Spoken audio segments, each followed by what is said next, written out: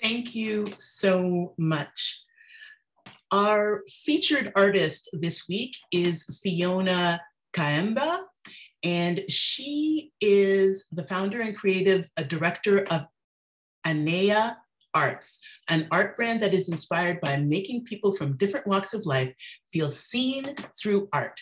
Her vision for Anea Arts is to be a one-stop shop for a wide variety of artwork as Fiona continues to see the impact of representation within our community and beyond. So I'd now like to take an opportunity to introduce you to this evening's spoken word artist. Wakefield Brewster is also known as the Lyrical Pitbull, and he is a professional poet and spoken word artist. Since January 1999, Wakefield has been known as one of Canada's most popular and prolific performance poets. He's a Black man born and raised in Toronto by parents hailing from the beautiful island of Barbados, and he has resided in Calgary since 2006.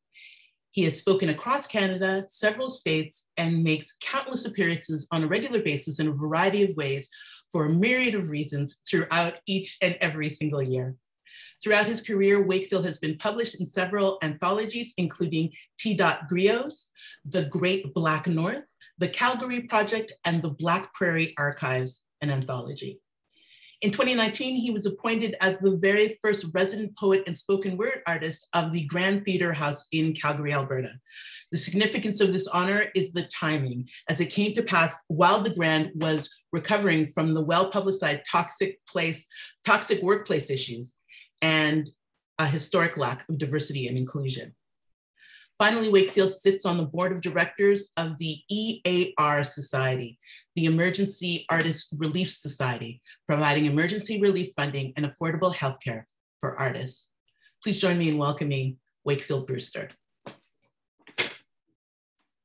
Hello, good afternoon, good evening, warmest welcome. My name is Wakefield Brewster and I'm a professional poet and spoken word artist. And I guess I'm going to share some of my poetry with you. The very first piece that I'd like to present is a piece called Blacklit. And there's a few entendres in there, but you'll figure it all out. This poem is a snapshot, per se, many snapshots of how I believe I move through this world as a Black man. I swallow some blackboard paint so I can paint the word. Ain't a word, spitting ink or chalk, I still talk.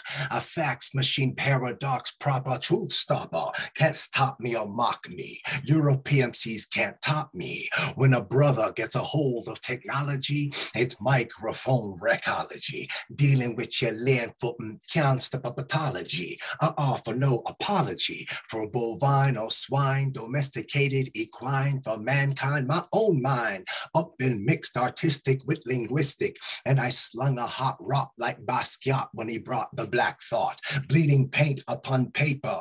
He changed and then deranged a sight of man, the earth shaper. He closed the eye caper, and some years later, since my brother's life broke, I realize I am a smudge, a perfect brush stroke with pretty colors, pretty colors. I am orange and yellow and red. I surprised myself when poetically bled myself. I was tongue twisted up like a dread with thoughts that wrought sticking up in my head, thrust back to life like Lazarus. Strife had me strike me a hazardous pose, wide open with wrists and neck exposed. Liquid life trickling eclectic flows from my veins. Pure fire, voodoo rains, funeral pyre.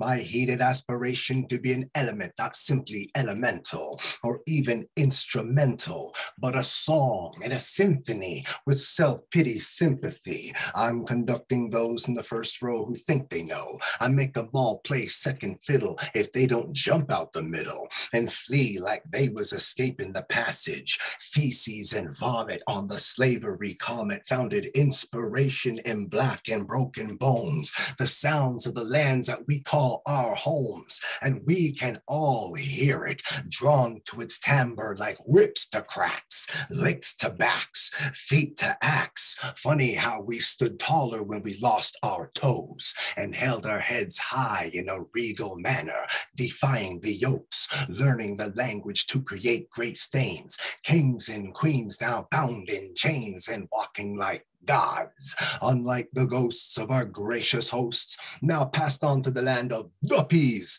weighted down by the shackles of brutality that they constructed. Inside the hall of shame, each one has been inducted. Back to the books, back to the beginning, back to the future, what we were and what we are.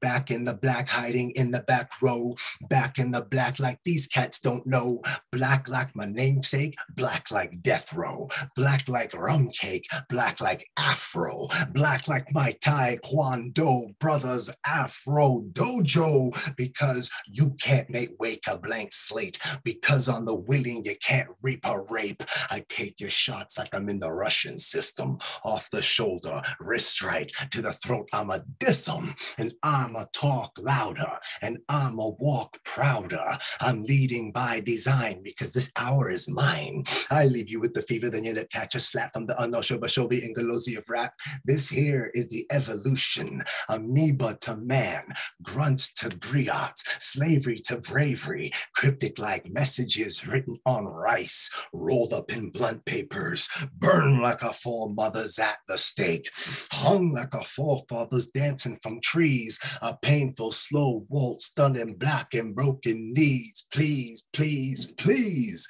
help me find the method. I talk so much that my teeth itch and my hair hurts, lyrical spurts. I try and I try and I try. You say you want a sensitive man and then you hate me when I cry. I gotta internalize and re-energize and represent, because you know my words quick, clever, could never be spent. And in this industry, no poem C mediocrity can mess with me. Though it's not all I'll be in this here reality, I'm a fluid cause y'all know it. Black is poetry. See? Thank you.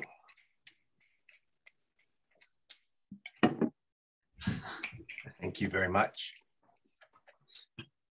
My second poem is inspired by the death of George Floyd, the murder of George Floyd, and also the murder of one of my friends in 1999, died very much the same way, murdered by a security guard on the concrete pavement of the parking lot of Loblaws. And this was in Scarborough in 99.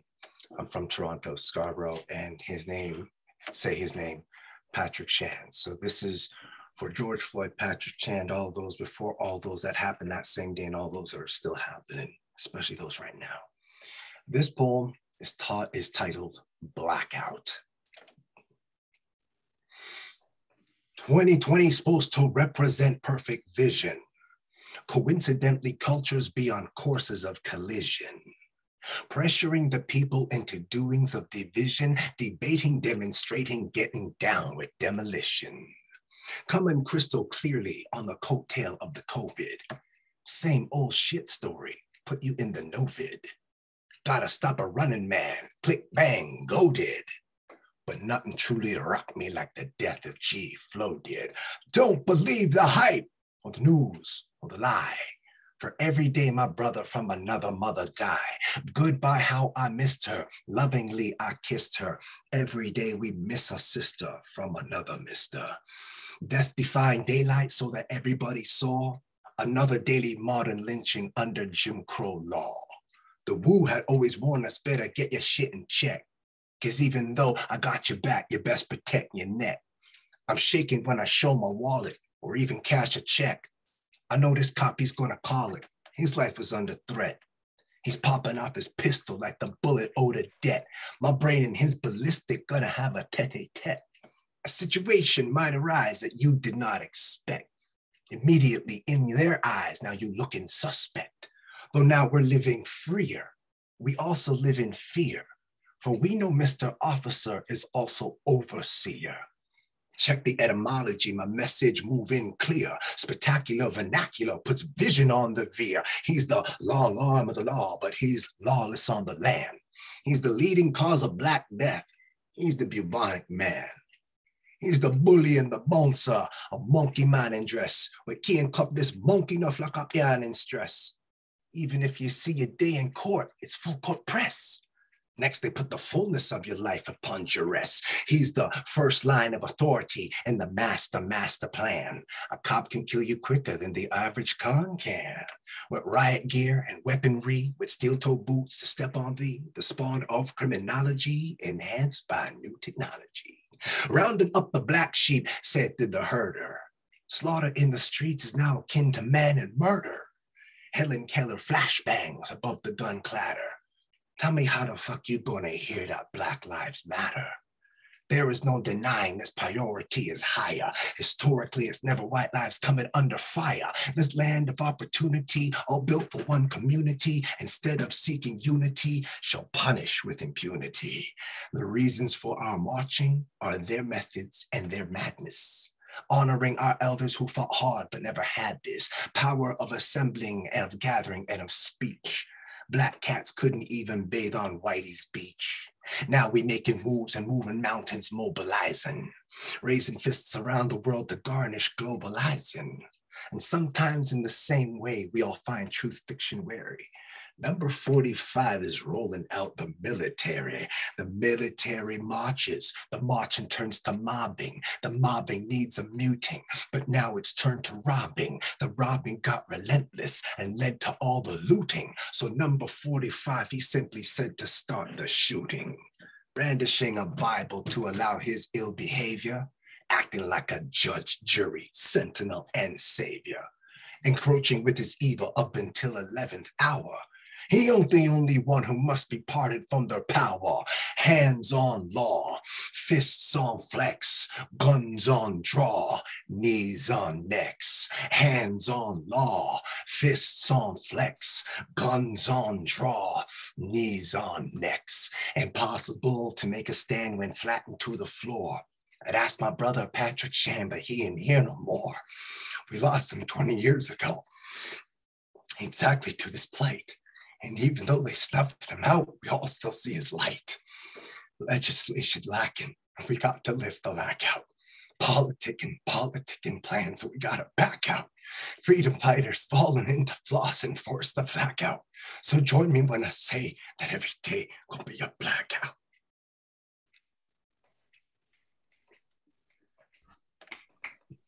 Thank you, Wakefield, and our condolences.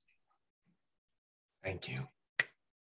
My last poem, thank you for holding space for me on that. My last poem is about a poem of self-empowerment. And I think a lot of us have been feeling that feeling. Lack of control, lack of personal power even. So I like to say that this is a power that reminds us about conviction when we really believe in a thing and being a person.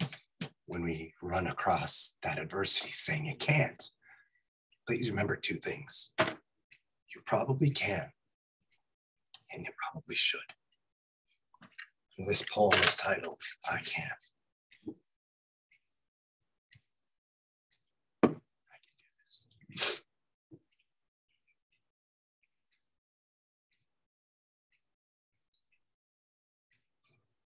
After a decade of delivery on the MIC, unbelievably, people still asking me, what can you do with poetry? That question used to make me angry. It used to get me hot. Now I tell them have a seat and ask them how much time they got. For you see, with poetry, I can. Duly dance down those same halls of learning where I once had the yearning to be a well-accomplished human with a 4.0, but my GPA was sadly way far below. I never got the knack of the educational flow. They made me sit still, so I stood still. I can confidently, comfortably cruise into classrooms where I was once coerced to create a captured, cornered mental state so I could clearly create a way to hate my own mind by my educators. They were educators. They formed a form to form my formative years, tainted with intolerance and a tidal wave of tears that sailed all of my dreams away from me. For they likened my self-image with one of stupidity. It was all that I heard and all that I could see. I can now be free, where I was once imprisoned by a mental prism. My errant splay thoughts were like hot-colored rocks, endless ammunition for the slings of possibility, but impossibly, all of my targets eluded me, for I was living in the kingdom of couldn't be me. I couldn't see the lock, so I didn't need the key. And when they finally let me go, they said, "You don't know poetry."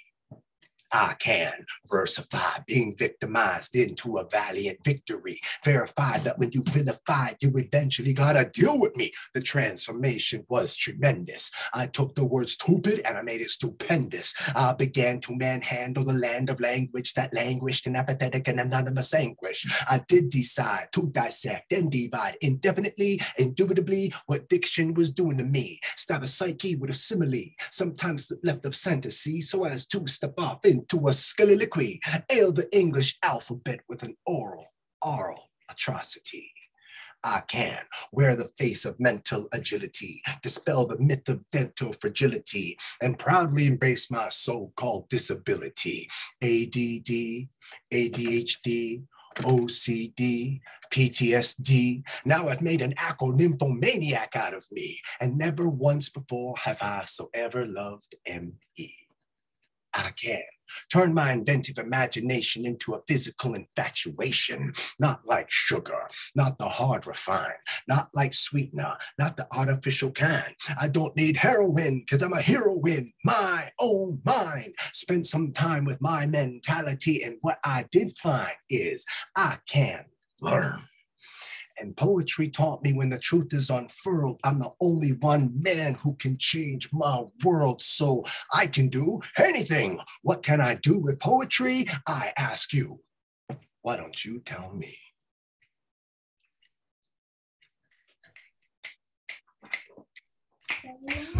Wakefield Brewster, everyone, thank you so much. Thank you so much. WakefieldBrewster.com. Thank you. Thank you. Thank you so much. Really appreciate you being here. Thank you.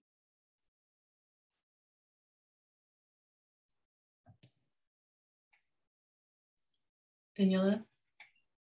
Yes, so our guest speakers today, we're very happy. I'm very happy to introduce Amma Gyamfowa. Amma is a Ghanian-Canadian womanist, mental health therapist, registered social worker, community researcher, writer, and social justice advocate.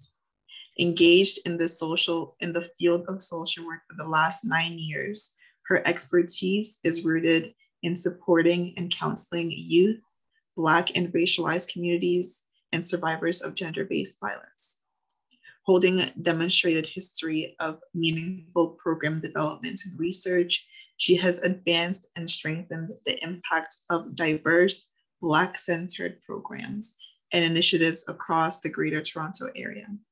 A highly sought-after speaker and writer, she is featured on CBC's Metro Morning, Ontario Morning, Fresh Air Radio, She Led Africa, Toronto Star, and the first Canadian Africentric Social Text.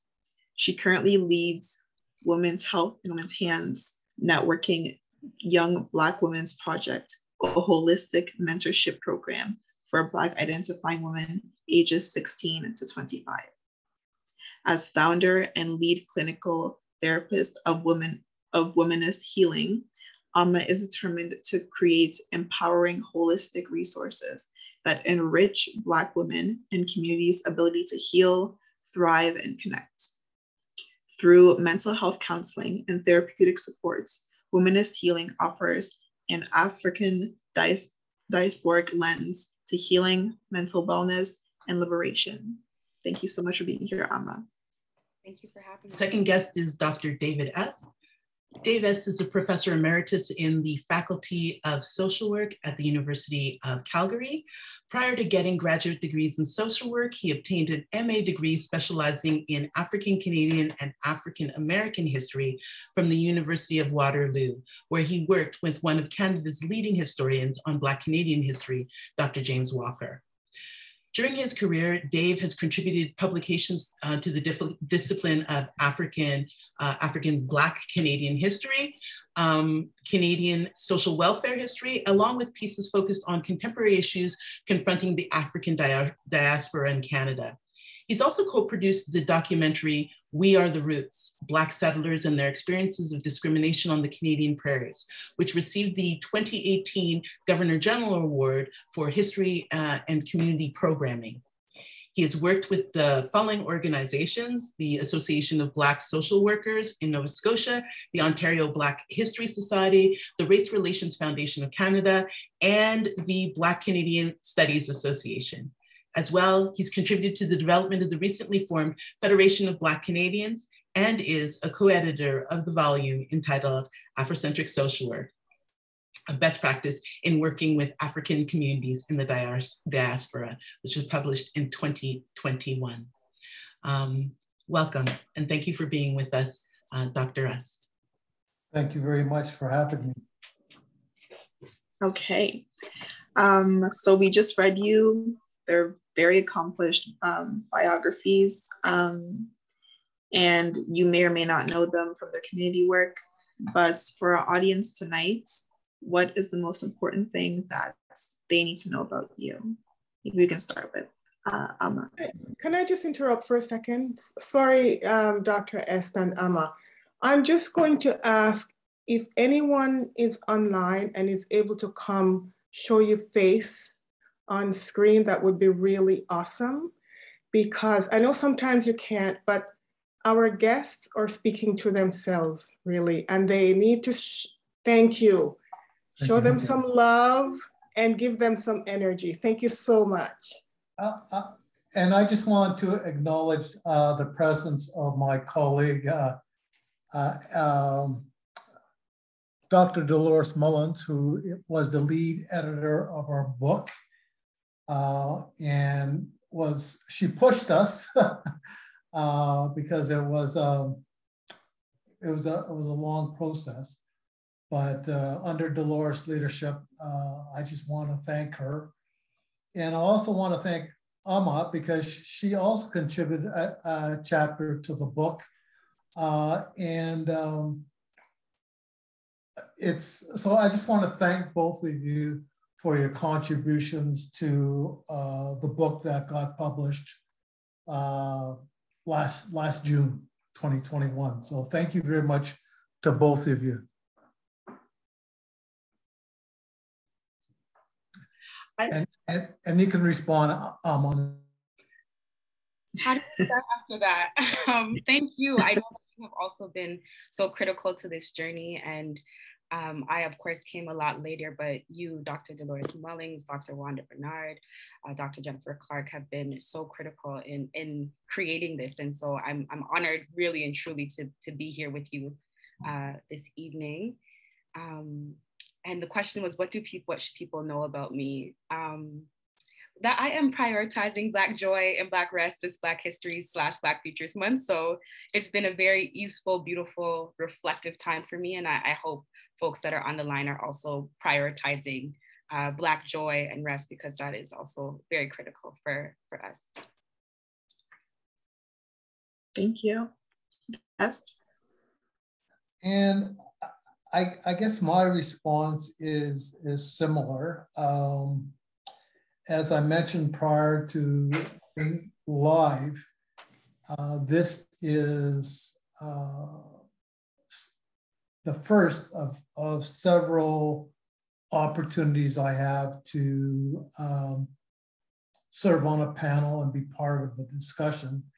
And as an educator, although I formally retired almost over a year ago, I still think it's extremely important that I continue to contribute, not only in terms of these forums in relation to Black History Month, but wherever I can to continue to make contributions so that I continue to grow as both as a person and as a social worker, social work educator.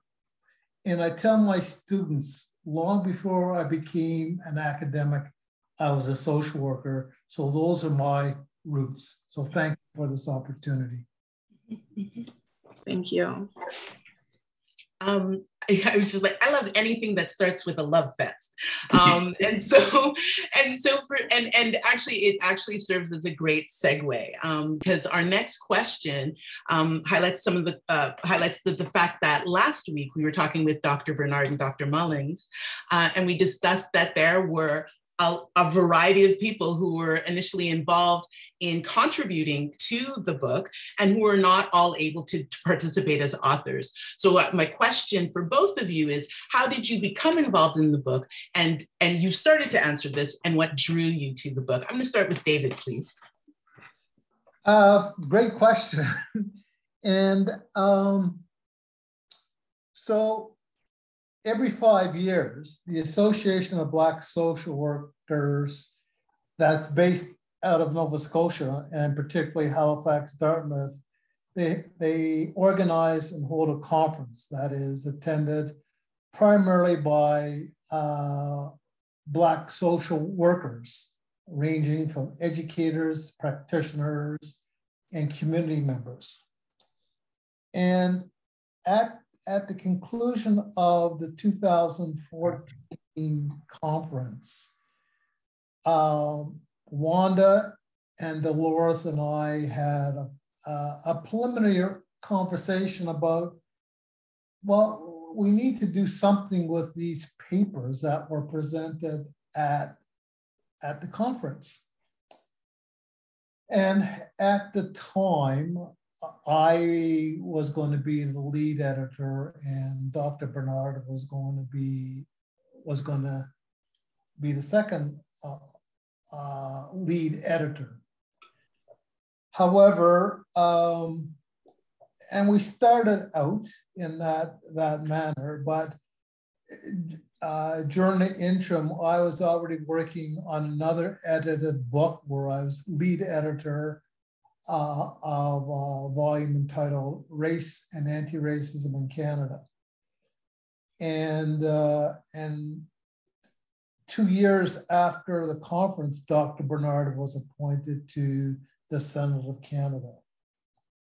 And so we turned to our dear colleague and friend, Dr. Mullins, and basically said, well, would you take over being lead editor?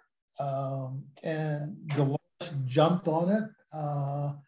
And I'm glad she did, because subsequent events, well, Dr. Bernard became very busy in her role. And unfortunately, November 2018, I was diagnosed with cancer, and 3 weeks later had 6 hours of surgery. So even if I wanted to, there's no way I could take the lead. And in fact, I remember Dr. Mullins, when we did the book launch, she introduced me as someone who continued to work on the book project while I was hospitalized in the foothills, because I was hospitalized once and then got discharged and had a negative reaction to chemotherapy, and then spent another 4 months. So the decision to turn the lead editorship over to Dr. Mullins, and then she recruited Jennifer Clark from Ryerson. And that, in my opinion, that was one of the best decisions I made. And so that's how the book found its genesis. And yeah, so that captures very briefly how I became involved in this book and how the book evolved from something that we said we wanted to do. And it took us 6 years to do. And it started out because at the conference, we had presentations not only by Black Canadian scholars, but also American Black scholars. But unfortunately, our Black American scholars didn't come through. Then we decided to make an all-Canadian volume. And once again, I have to give credit to Dr. Mullins and Dr. Clark because they recruited some great scholars, Canadian scholars, who ultimately made the contribution. And we had a collection of contributors that were academics, right, practitioners, and right, students. And which is a great segue, thank you, Dave, to Amma. How did you become involved in the project? Yeah, before I go forward, of course, like we're really blessed, especially then, to have you here with us and to share and celebrate in this moment. So I'm really grateful that you're here with us and able to talk about all that you were able to contribute to this time. Thank you so much, Amma, for that. No worries. In terms of me, I was lucky enough to be a student of Dr. Jennifer Clark's at the time when, some of the ending pieces were being completed. I was a Master's of Social Work student, and my research and major research paper was steeped in Afrocentric care and talking about Afrocentric knowledge.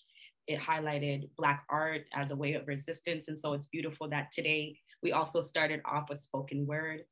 And of course, I was deeply excited to be able to contribute to something that's empowering, intersectional, and really allowing us to celebrate the wisdom that Black people have.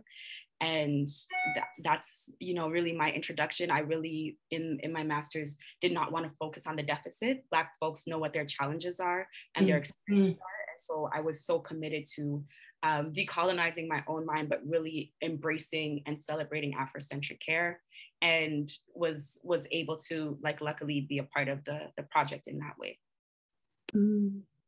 Yeah, and you spoke a lot about Afrocentric care. So this question is to both of you. How principles in your everyday life, like whether in your personal life or your professional life, and what does that offer you? Oh, Doctor, you're muted. Well, I was just saying, Amma, go ahead and take the first crack at responding to the question. Yeah, I love the fact that the event is called Sankofa Back to Africa, because I think, and I know that the journey of Sankofa is consistent, right? And returning to get is consistent. I grew up in Toronto, and so I was typically one of the only continental African folks, but I grew up with a lot of Black folks from the Caribbean. And so I was, of course, always curious about my culture and my identity. A large majority of my family doesn't live in this country. And I just was always curious about understanding in full who I was and where I came from. And so what that has looked like for me in my personal life is just digging into the histories of Black people, pre-colonization, but just thinking about looking at our stories and also looking at the resistance of Black people and the wisdom and knowledge that we've always had. Because I'm from Ghana, so I've had the opportunity to go back home, and that has always been a really beautiful journey. I get the opportunity to sit with my grandmother and ask her questions about her mother and, my grandparents. And that is always a really beautiful way of knowing where I come from in a really intentional manner. Art, of course, as a real way to connect to just so many different experiences of Blackness that are rich and diverse.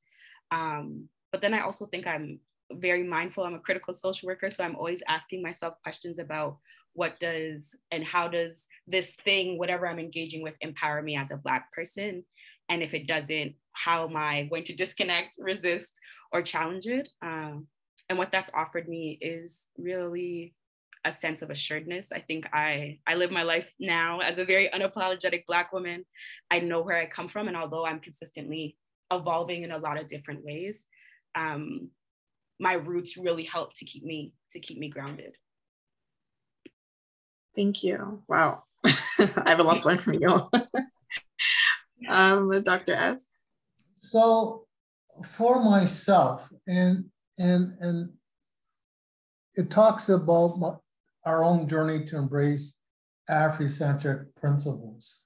And so I'm going to date myself. So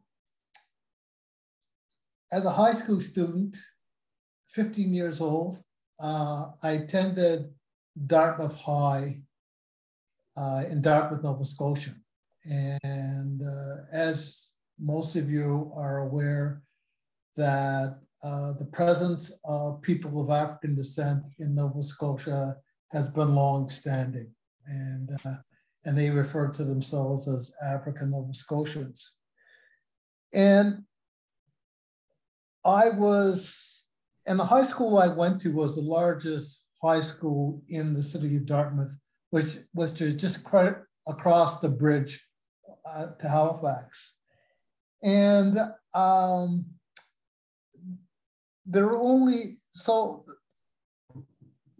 the population of the school was 1,500, but I only need one hand minus one finger to count the number of Black students.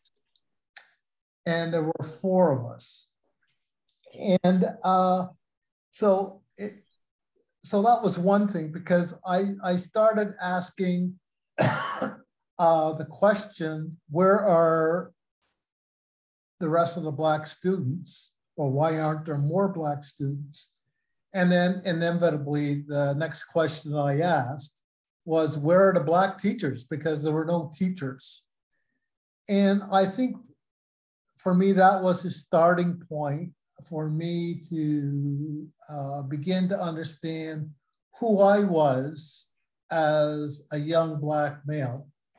And the other event that I remember so clearly, so vividly, when I was in grade 10, was that we had a visit by 2 Black Panthers based out of Chicago that came up and spoke and associated with Rocky Jones, who was a community activist. And the highlight for me was that they came to our high school and they engaged in a debate with 2 of our social studies teachers who were white. And my goodness, those two brothers just blew these 2 white teachers away. And that was probably one of the first times I had seen Black scholars really, well, they just stood out. And that, for me, was the beginning of the process of me becoming interested in Black history, Black culture, whatever term you want to use. And then I completed a master's degree in African-Canadian history, 1977, 78, and then switched into social work, and in 1980 did my MSW at U of T, came out and practiced in Alberta, then went back, and Dolores Mullins and I both completed our PhDs in social work at Wilfrid Laurier. And my introduction to this whole area of Africentric social work probably started in the mid-1990s as I began reading the work of scholars such as Dr. Asante and Dr. Ann Masma from Temple University, which is in the United States, and another British scholar, Dr. Makita Graham, and Dr. Jerome Shealy, who has written extensively and published extensively on different aspects and dimensions of Africentric social work practice. And he published a volume in, I think it was 2001, that has had 2 reprints. Mm-hmm. And I had the pleasure of working with Dr. Bernard around 2000, and where we published a book chapter entitled Africentric Social Work. And we used African Nova Scotians case study. And so that's how I became involved and interested in this whole area of Africentric social work and the whole topic of Africentrism. Thank you so much. Actually, I think, Amma, you hinted at this earlier, and I just want to let the audience members know that this is actually a question that appeared in our chat last week, and we know that we didn't have an opportunity to get to it, and so we're bringing this question forward. But the question was, and I think you started talking about this, Amma, in terms of decolonizing your own mind, right? And so the question was, decolonizing your own mind is a very interesting statement to the questioner as a psychotherapist. Can decolonizing be adopted as a therapeutic approach? And is there research being done in this area?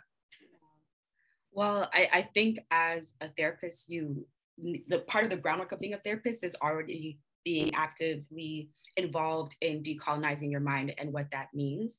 And that is for many reasons. One of them is the fact that when folks are walking into therapy, they're just not walking in with themselves. They're walking in with the experiences of their parents, of their grandparents, of their great-grandparents. And if we ignore that, then we are not looking at them and their experiences as full people. And especially in the Canadian context, right? If you want to engage in ethical social work practice, then you cannot do that without engaging in decolonization. We know the history and the connection of social workers and whiteness in this space and the harm that it's created. And even if you think of, for example, the disproportionate rates of Black youth in child welfare, let's say, if you're not using a decolonial approach, you're going to say that Black parents don't know how to take care of children, as opposed to thinking about the impact systemically of white supremacy and how folks have been disconnected from their families. And so really and truly, I think decolonization is an ongoing process that is really part of the groundwork of being able to adequately support people. If you're understanding that, one, a lot of these experiences of course are intergenerational, and you're missing the social political realities of folks that is so important and necessary in adequately being able to support them. But you're also missing the heritage and the wisdom and the knowledge. And that's because if we don't look at and see Afrocentric care as critical or as important, then we're also not seeing, okay, what's the wisdom that people are bringing forward within this space, right? What's the wisdom that they might have been taught by their parents, or but that they hold within themselves, or even the ways in which community can support them. So it is a part of engaging in ethical, responsible, and really responsive and trauma-informed care, right? We like to talk about trauma-informed care. Afrocentric work is also trauma-informed care. And then in terms of research, I think that there is a lot of information. I think part of the struggle though is we don't research ourselves enough. We don't research our organizations enough and get deeper into why it is we do the things that we do and how we might need to be really critical of ourselves and the practices that we have when we're engaging with folks. And so I really want to say that the research starts with you, because there's a lot of books, right? But if you're not actually critically thinking about yourself, your work, and how it is also complicit in upholding some of these structures, then we're going to continue to reproduce what we've continued to be doing. Of course, the Afrocentric social work text really does speak to Black-centered approaches. It talks about decolonization in great detail. There's also a book called My Grandmother's Hands, and I think that that can be really helpful in terms of thinking about racial trauma, decolonization in the therapeutic space, and some of that reflection work that both Black social workers as well as racialized or white folks can also look at as a little bit of a resource. But I really want to stress the importance of folks being critical, mindful of themselves as they engage in therapy. Thank you, Amma. David? Yeah, and I would like to add a couple points. So as someone who has gotten 2 degrees in social work,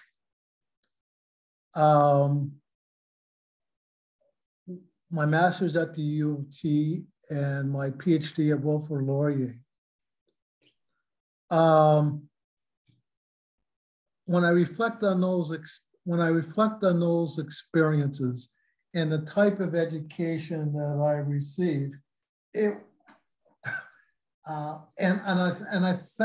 I thank the Creator for.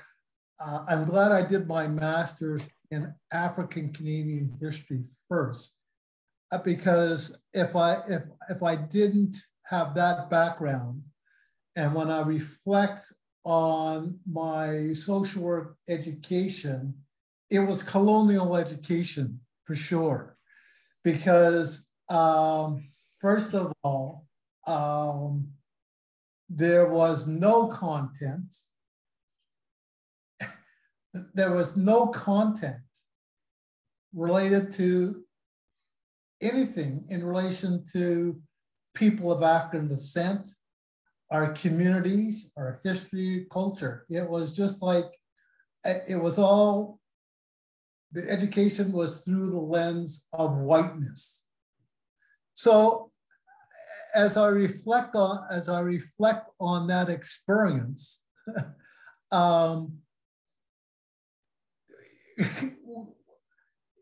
it was a clear attempt to, and people say that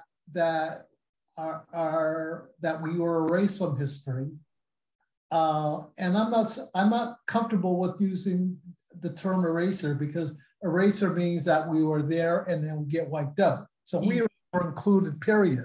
And then once again, I'm dating myself because I began my master's at U of T in 1980, so some 40 years later.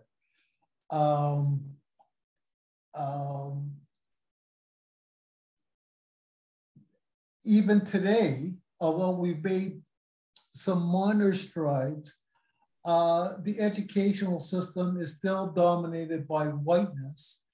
And the question I ask is that what damage or what impact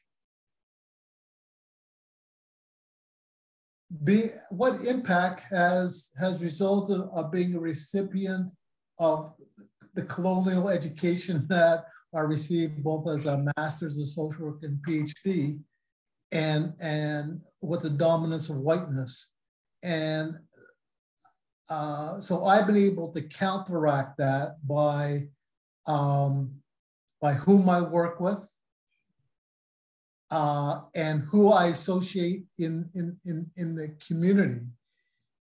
Because without working with people such as Dr. Bernard, Senator Bernard, Dr. Mullins, my good colleague, Dr. Carl James, and other scholars, including Akua Benjamin, and not finding like-minded people in the relatively small Black community in Calgary, I would have never survived as an academic, and especially as a Black academic working in a faculty of social work, which is very conservative and is still dominated by the paradigm of whiteness.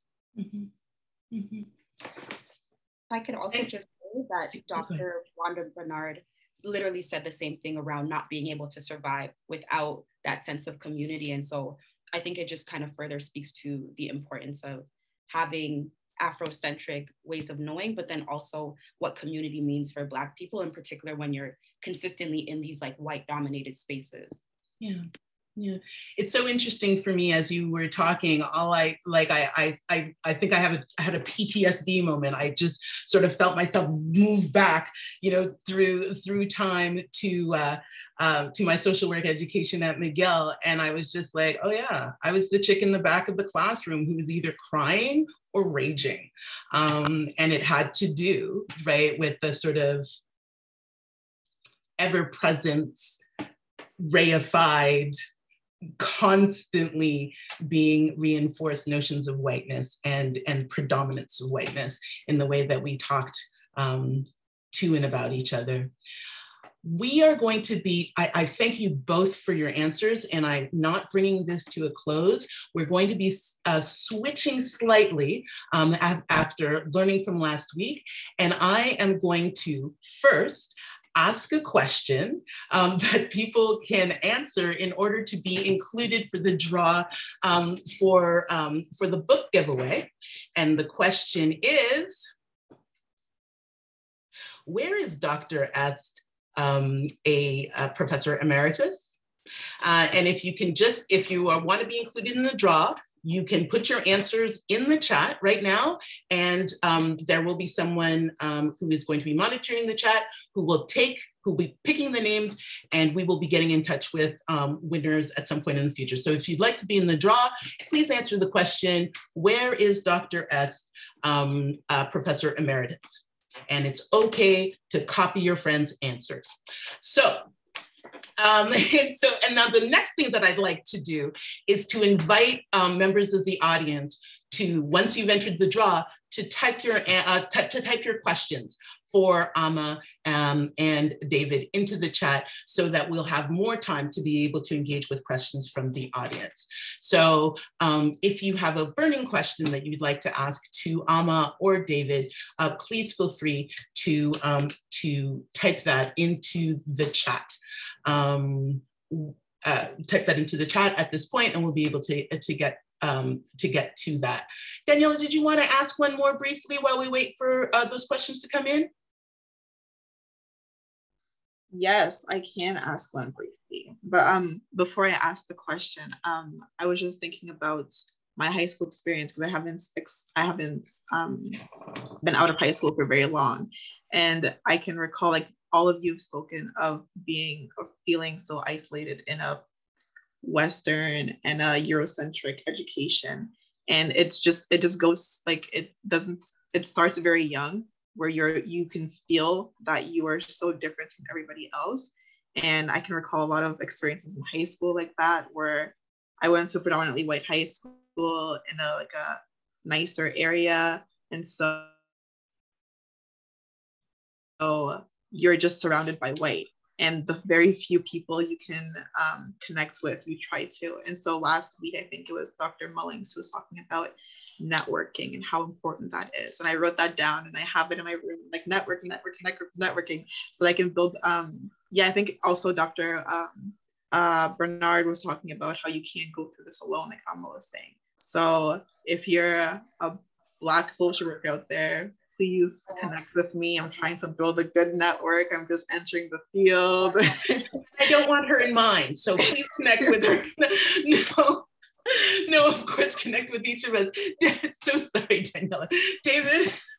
Well, thanks for your comment, Daniela. And I thoroughly agree with the comments that were shared with you by Dr. Mullins and Dr. Bernard, because when I got hired by our Faculty of Social Work in 1992,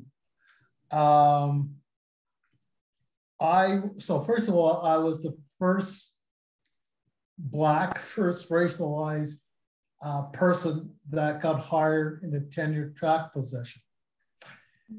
And it was a lonely experience until I began networking.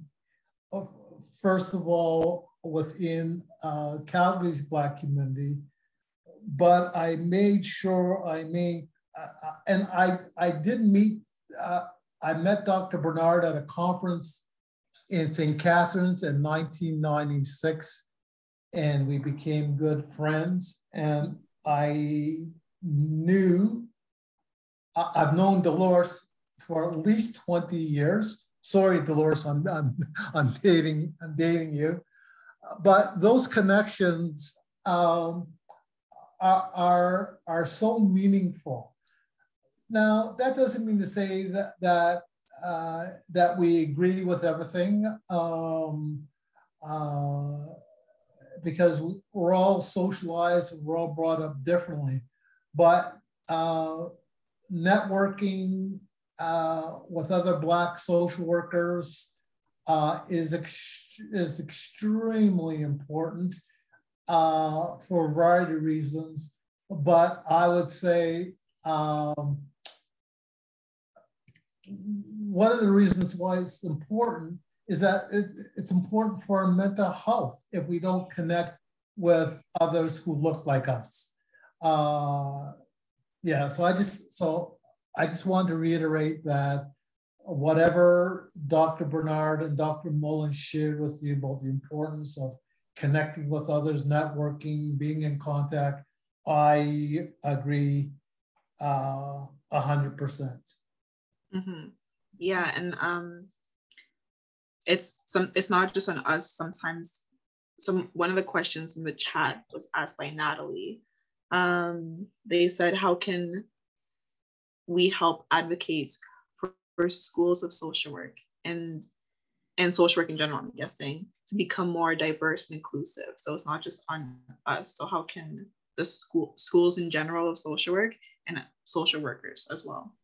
I'll just assume that social workers. Amma, would you like to start? Sure. I think, yeah, go ahead. Okay, so I think Dr.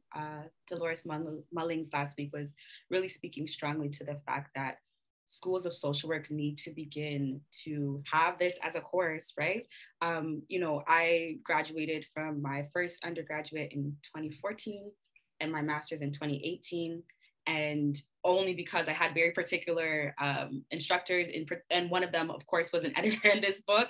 And so that's the reason as to why Afrocentric care was being championed. But schools of social work need to go beyond our statements, right? We often say anti-oppressive practice. We often say anti-Black racism. We often list all these different things that we acknowledge, but what does it mean to go beyond the acknowledgement? And what does that look like concretely? So if we're concretely engaged or mindful or committed to addressing anti-Black racism, then how, you know, as Dr. David was putting it, how do we begin shifting the default knowledge, which is often in social work programs, that is like white, you know, Eurocentric, and that often kind of looks at folks, as Dr. Mulling said last week, as an afterthought. So I think that this is, if there was ever an opportunity, there's always been many, but now is the time. This book can be such a critical course in people's learning and education and challenging themselves and expanding themselves in ways that is often not offered in social work.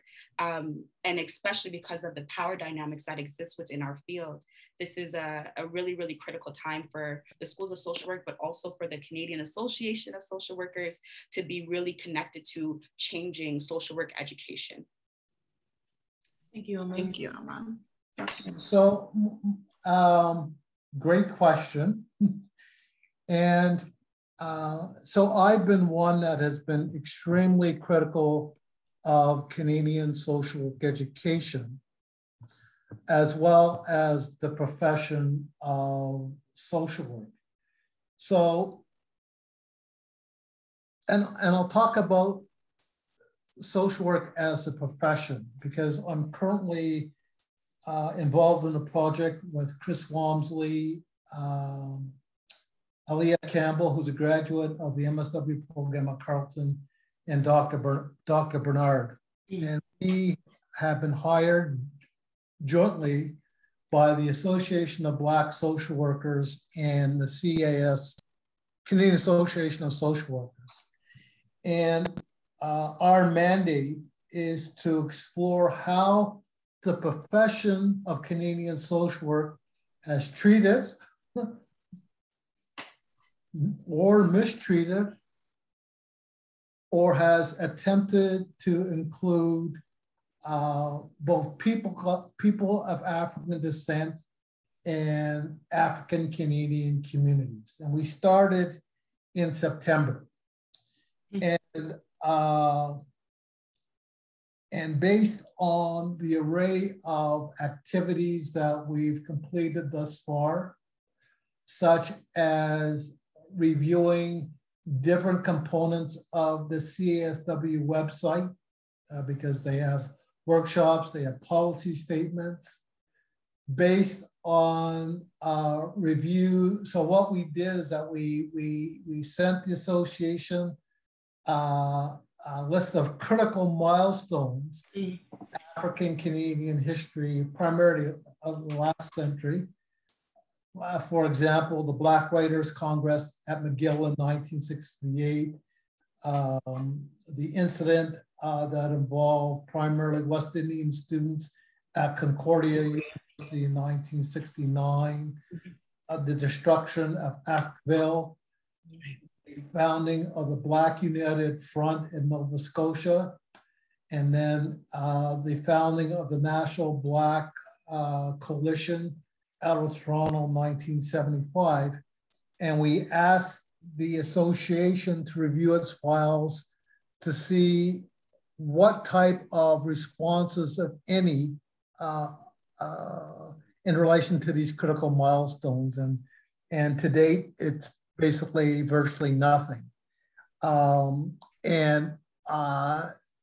3 weeks ago, I had the opportunity of going through the CSW annual reports from 2017 to 2021. So, so for at least 3 years, from 2017 to 2020, there's in the annual reports, it's like we're out of mind, out of sight. There's nothing about Africentric social work, nothing about Black Canadians. It's like we don't exist. And in 2021, there's limited referencing to people of African descent, including the book launch that we had that was sponsored by CASW last summer. So that's the profession. And when it comes to Canadian social education, I would like to be optimistic and saying that, and I agree with Dr. Mullins and Dr. Bernard, that all schools and faculties of social work should be offering a course on Africentric social work. But I'm going to take it a bit further. I'm saying that this course needs to be a mandatory course, because if you leave it for people's choice, it's not going to receive the attention that it rightfully deserves. And then when I look across the different social work curriculums across different schools and faculties of social work, to the best of my knowledge, an Africentric social work course in terms of faculties has been limited. So I know Dr. Bernard has offered it at the School of Social Work at Dalhousie. She's also offered at Carleton University. I think Ryerson has offered a similar course. And for the first time, and I've been pushing, but for the first time last year, 2 of my Black female colleagues here at the University of Calgary, Dr. Regine King and Dr. Patrina Duhaney, offered an Africentric social work course. But if it's not a mandatory course, then people are missing out, because it's an important dimension of social work education and subsequently social work practice. And I feel very, very strongly. And the other thing that I have been privy to is that I've had the opportunity to contribute to UBC's anti-racist and inclusive action plan, working with Dr. Handel Wright and Dr. Shirley Chow. And I've also been part of our faculty's anti-racism, anti-Black racism task force, where we've actually developed an action plan that we brought to the faculty, and it's been accepted not only by our faculty, but our faculty council. And we've operationalized some of the components, such as we now have 3 Black scholarships we offer to both our BSW and graduate students, etc. And because it's easy, because we saw this after the murder of George Floyd, where different schools and faculties of social work put out anti-Black racism statements. But for me, anybody could go on a website and produce a statement.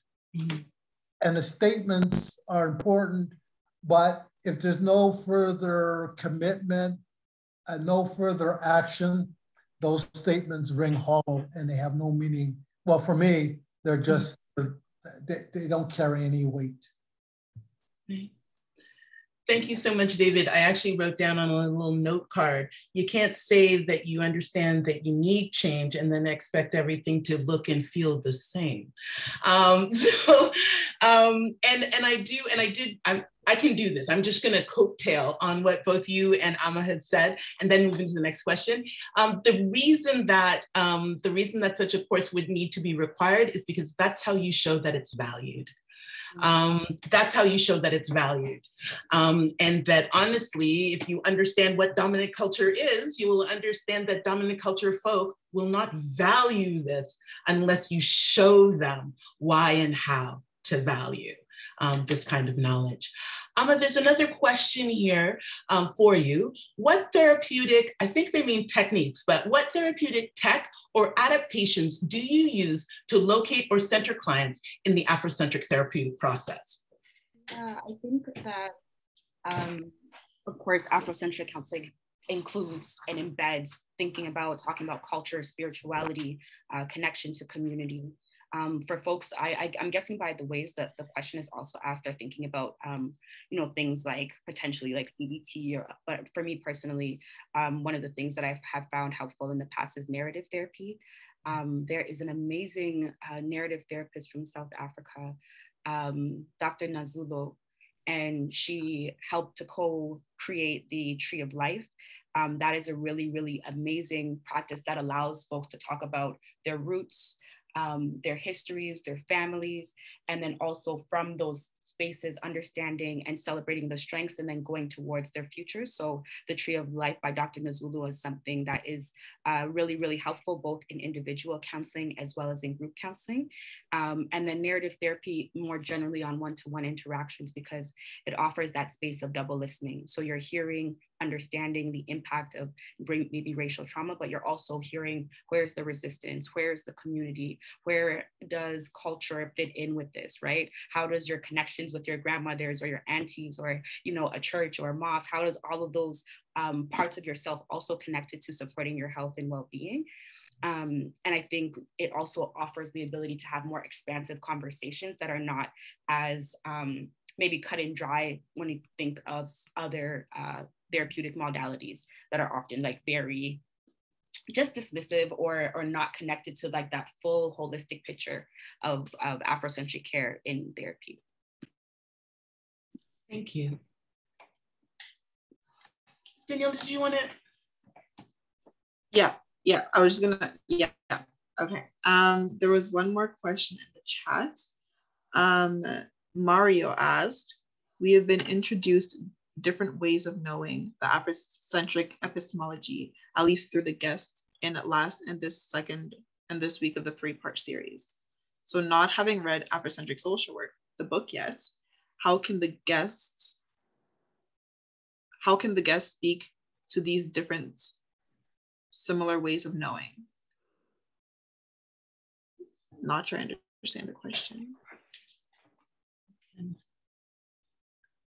Dr. David, were you trying to speak? I wasn't sure. Mary, you may need to help us. I need greater clarity in terms of what's being asked, because I really didn't understand the question. Mario Speiler, are you still here?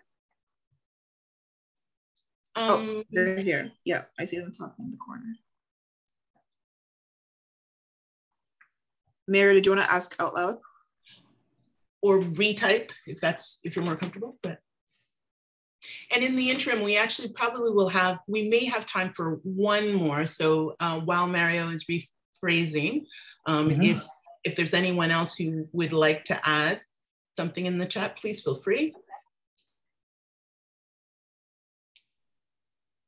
I really appreciated, actually, Dr. Este, when you were talking about the kind of shift that took place for you as a high school student when the Black Panthers came, you know, and the kind of, and I can totally see, like, when you said that, I was like, you got to see a Black Panther in high school? Like, that was literally what went through my mind. And what I was thinking was, what would my life be like if I had got, you know, if I been able to sit in my high school auditorium and listen to Black Panthers, and listen to Black Panthers, going on your description, be excellent, right? Like, in terms of speaking to, you know, to the realities of your life, but also speaking to the realities of their lives relative to the educational system that you were ensconced in. Do you know what I mean? Because it was your social studies t-shirts, right? So yeah, I really appreciated that, and really sort of for myself, and thinking about that kind of flipping of the switch as also part of that decolonization process. Do you know what I mean? Like the 4 kids in the auditorium, right? We're like, flip, flip, flip, flip. Yeah. Like, well, it was such, so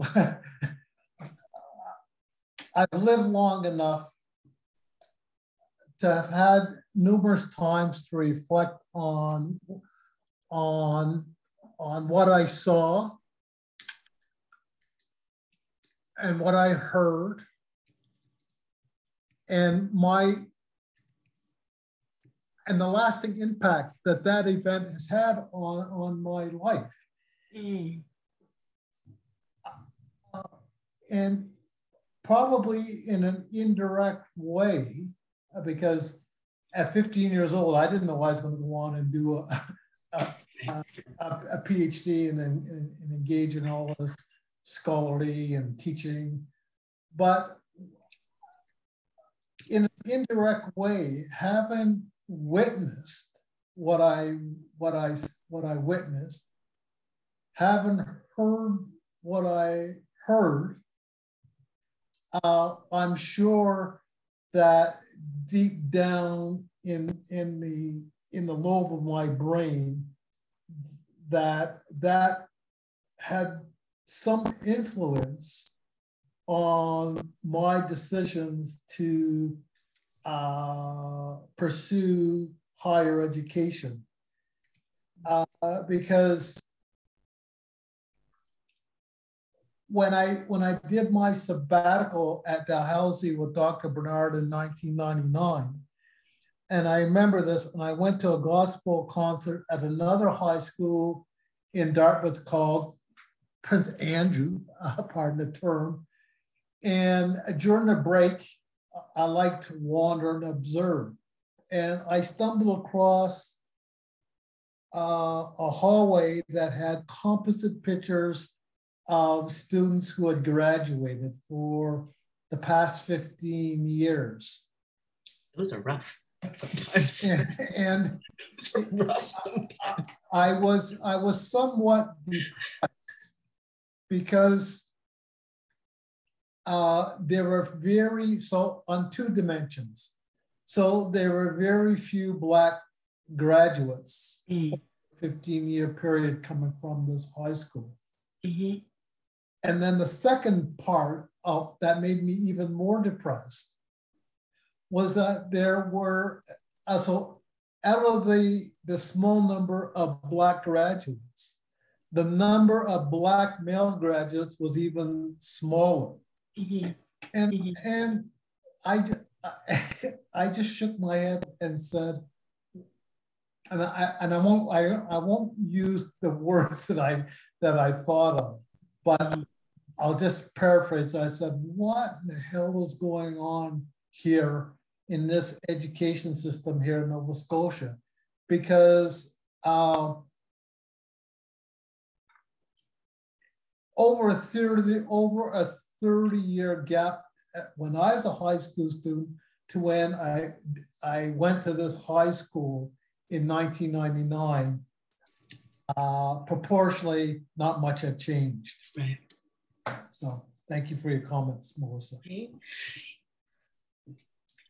Yeah, and I think it's really important to underline sort of for your story, the existence of the hundreds of years existence of a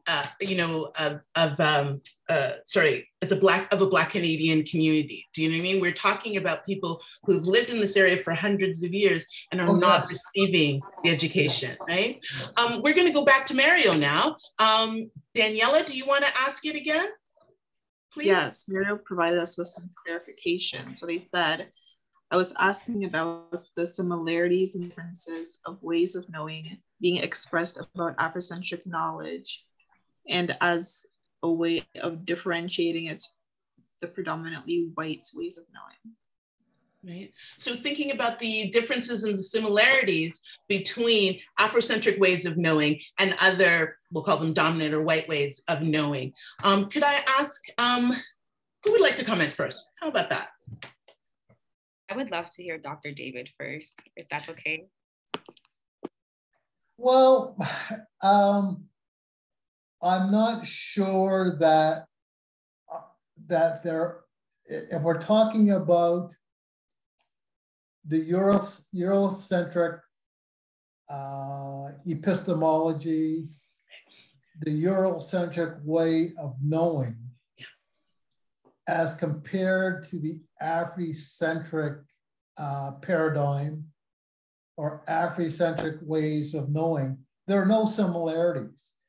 Because the core principles of Africentrism and so the importance, and I can't remember all the 7 core features, but the importance of spirituality, the importance of that everything is interconnected, et cetera, they emerge in direct opposition or diametrically opposed to the Eurocentric principles. Another one, so Eurocentrism emphasizes individuality, the importance of self, where the Afrocentric paradigm de-emphasizes or de-centers individualism and focuses more on the collective. So the basic fundamental principles that are associated with the Afrocentric paradigm, there are no similarities in relation to the Eurocentric paradigm.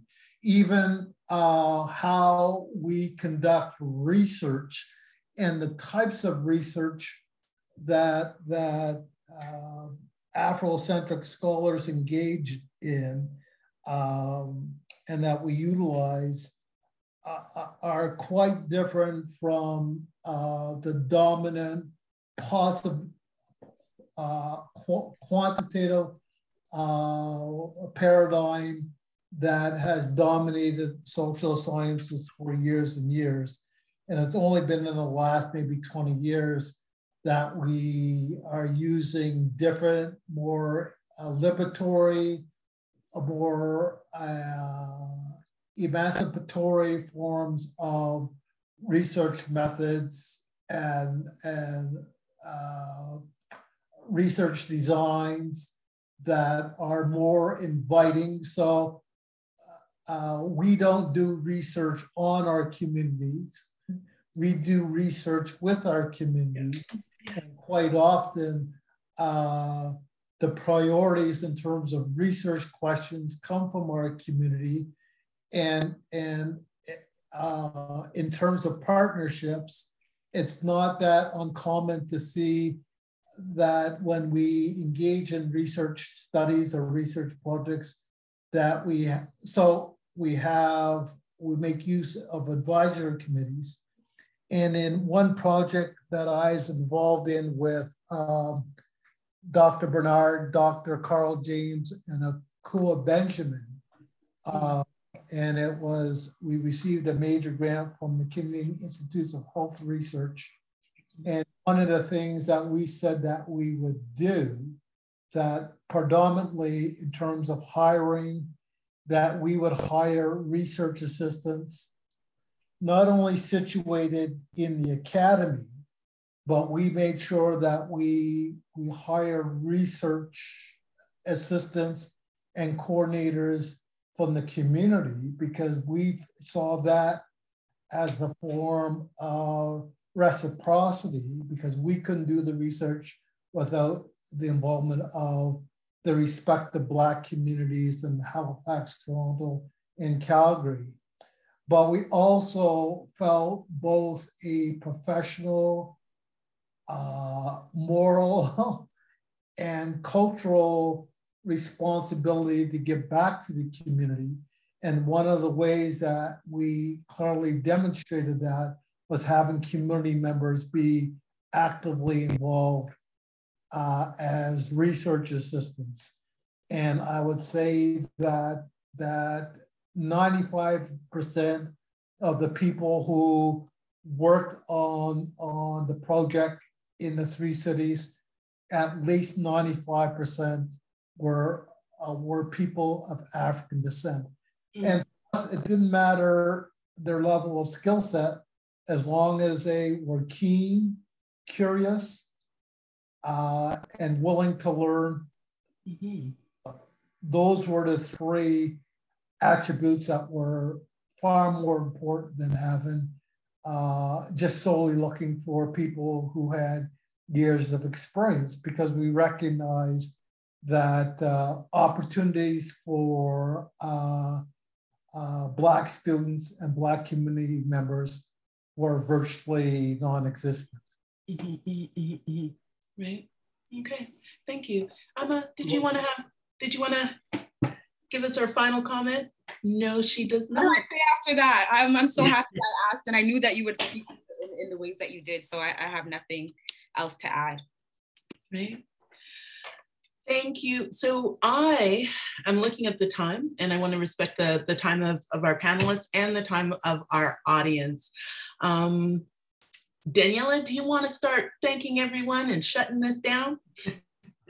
Absolutely. So I want to thank you, Dr. Este and Amma, for being here today. It's just been wisdom upon wisdom upon wisdom. Thank you so much for being here. Thank you for your contributions in writing the book. Thank you for representing us, as we are often underrepresented or just ignored in general. And thank you to our audience for being here, for wanting to learn more about Black people, not just our struggles, but our successes too. Dr. Redmond, anything else to add? No, just thank you so much for those of you who took part in the draw. We have chosen the names, and just At some point in the coming weeks, you're going to get an email from us. If you never get an email from us, it's because you didn't win. I want to thank you, everyone. I want to thank all of the volunteers who have made this the second of three of these discussions, these sessions, such a vibrant and wonderful success. I hope to see you all next week when we'll be doing this again. Actually, Dr. Este's answer was a wonderful one to segue us into our conversation for next week, where we'll be talking about Afrocentric research and decolonizing and additional ways to decolonize Afrocentric practice. Thank you all. Thanks to our guests. Thanks to all who made this happen. Thank you to my co-host, Daniela. And we'll see you again next week. Thank you. See you next week. Bye, everyone. Thank you.